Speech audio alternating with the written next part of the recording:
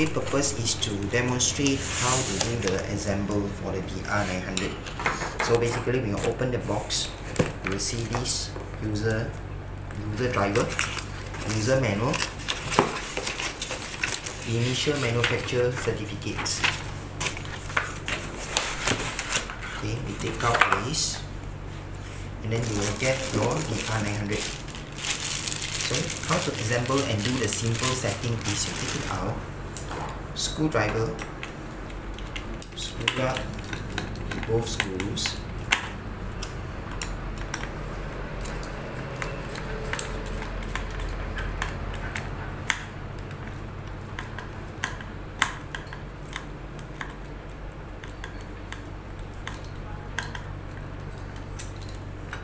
okay. Then there will be a battery column. They are using normal standard AA batteries. So here we provided the batteries. So for your understanding, the battery usually can last for at least 1 year. And then if you need to change the battery, please make sure you are changing to either Panasonic or Energizer, because or else you will be suffering some of the insufficient of power supply. So it will turn off by itself.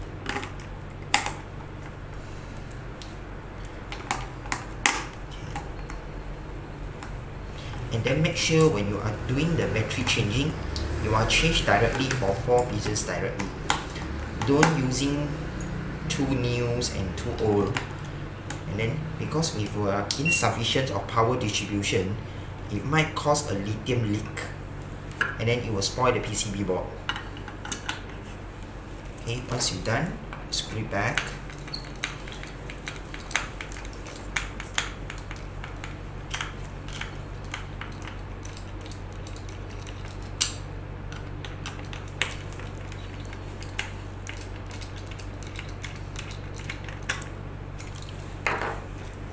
This is how it looks. Okay, we can switch on the lights and then option. So now we try to do some pre-program, which is how we use it. So basically we can press out and press option to all programs, and then you can find there is 110 programs already programmed inside this DR900.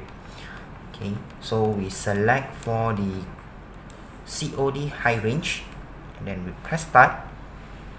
And then in simple, you no need to repeat the previous step in order to find out this COD. Basically, you can press option, and then you can add this particular program into your favorite. So now we try to find this out. Okay, we go to other programs. Okay, we simply select aluminium, and then now we want to change back the programs from the aluminiums to COD high range. So in simple way, just press the option, favorite and user program, and then COD is here. So you just press start. So you will come back to the COD program. Okay, and then some other features is like data log. Previously, what you have done for this one, I do a simple testing on this equipment, so there is a previous result here.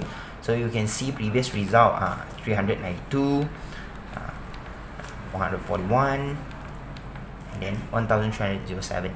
So this is a data logger, so you can still trace back what is your operators doing. But then maximum it only can store up to 100 datas. After that, it will auto override.